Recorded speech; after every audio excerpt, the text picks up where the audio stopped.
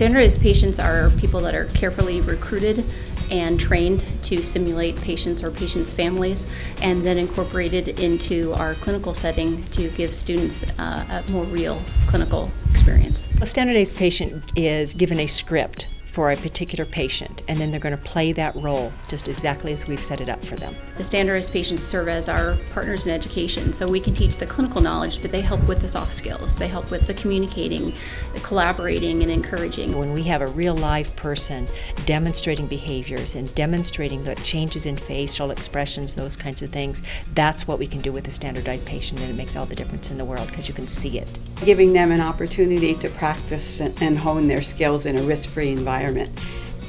They can misdiagnose my character, give them the wrong meds, say the wrong thing, and upset my character, and there's no harm. I like working with standardized patients because it allows immediate feedback from the patient as you're interacting, and I also really like that it's spontaneous. You don't know what to expect, and it really challenges you to see what you have to bring to the table. It feels like there's a voice of experience in the room. They definitely know what they're doing, and it helps to make things go a lot more smoothly, especially once we start getting into real clinical practice. The patient rooms, they look exactly like you'd find at any healthcare provider. All with computers, with exam equipment, and cameras and microphones. And then the students debrief in rooms that are next to those, and they actually can see the videos as they're playing as another student is in the standardized patient room. I like watching the students progress.